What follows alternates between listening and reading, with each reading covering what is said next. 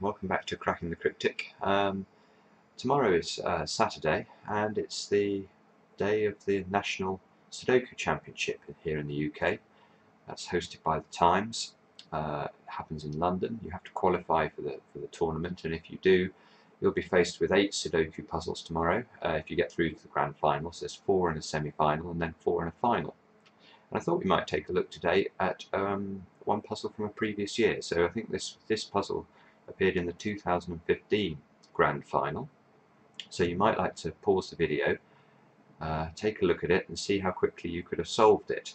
Now, to give you an idea, I think that the winning time, I think Tom Collier won the 2015 championship, and he finished the 4 puzzles in the final in about 24 minutes. So you need to be averaging about 6 minutes for a puzzle of this difficulty, now, which is very quick.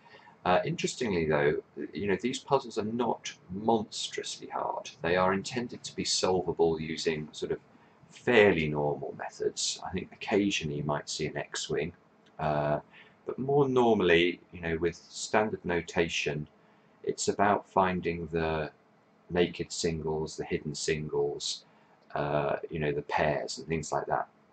So I thought what we might do is just take a quick look at this puzzle and see how we might go about solving it, bearing in mind that we need to be as efficient as possible if we're going to achieve the real speed that's needed to be competitive in a nationals championship. So where would I start here? Well, you can see we have 2 7s, so we'll be able to write a 7 in up here if the software lets me do it. This is very powerful. If you ever, if you start creating lines of 3 within a 3x3 block, you need to work hard to try and use those as much as you can. You can see here, in fact, we have a 3-6 pair on either side of the grid, and no 3-6 in this block. So we're going to actually be able to place a 3-6 combination up at the top there. This cell here now has to be, oh, I don't want to do that. This cell here has to be a 1 because of this one here and this one here. Now, what else can we see? Well, we can see a 4 here and a 4 here. That means there's a 4 in this cell, and that means there's a 4 here as well. And that gives us another nice pair. Look, a 2-5 combination in this 3x3 block, which seems to be crucial to the puzzle. Scan down, 2 here. That's got to be a 2 over on this side. Let's put that in. What are we looking for? 3, 6 and 8 down the central column, and 3, 5 and 6 in the central 3x3 block. You can see we can place a 6-5 pair, look, because of this 6 and this 5. That gives us a nice pair in the central 3x3 block and forces this to be a 3. Now, what can I see next? Well, let's see, we can place 7s in there. Look, I'm not sure how helpful that's going to be. Again, very conscious of the fact, even as I'm solving this under no pressure at all, that I want to be as efficient as possible. This 5 here, and I pencil mark 5s in, but we need to use the pencil mark 5s that we've got up there, look.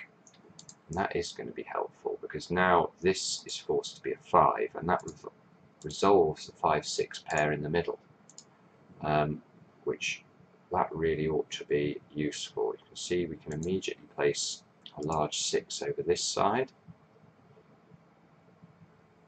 And, yes, okay, so now, as usual, and this is very common with these championship level puzzles, especially for the Times Championship, there's almost always either a naked single or a hidden single that you need to find that makes the solve much more efficient.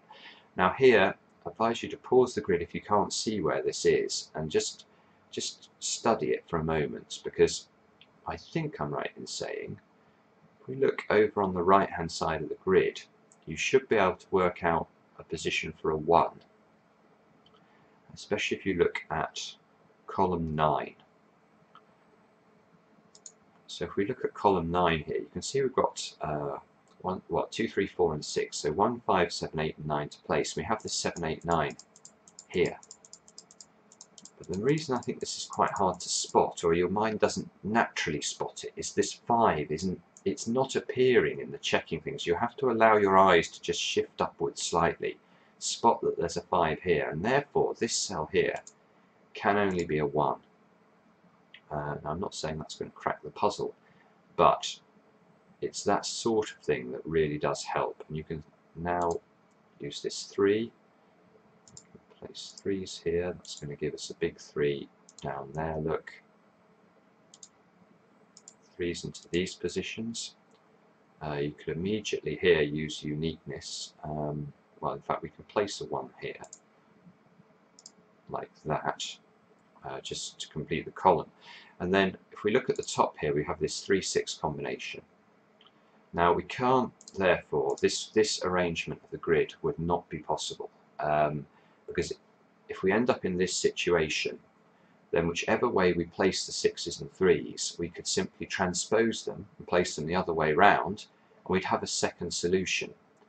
So imagine that the final solution to this puzzle contained this arrangement.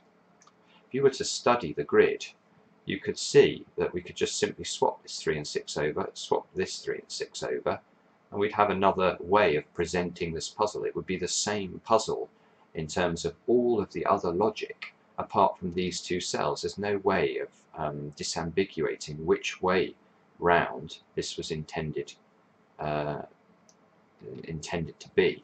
Therefore, we can say that this will not be, this is not possible. And therefore, there cannot be a 6 in either of these 2 cells, because if there is, when we look at the solution, we'll end up with that pattern. So we could actually place a 6 there. Look, that's going to give us a 6 here. This has to be an 8, so 8, 3, and that resolves to 3, 6. So you can see there's nothing monstrously hard about this. You know, I'm sure you can complete the solves yourselves, and you'll find that you know, these are doable puzzles. You just have to do them efficiently, and that's what the champion will do. He or she will find a way to complete the puzzles very, very efficiently and pretty damn quickly. So do let us know in the comments if you've managed to be, or you managed to solve it in a competitive time. I wish those of you who are going tomorrow the best of luck. And I think Mark's going to attend, so he will no doubt do a video telling us about puzzles and how his own competition went. So thanks for watching, and we'll be back soon with another edition of Cracking the Cryptic.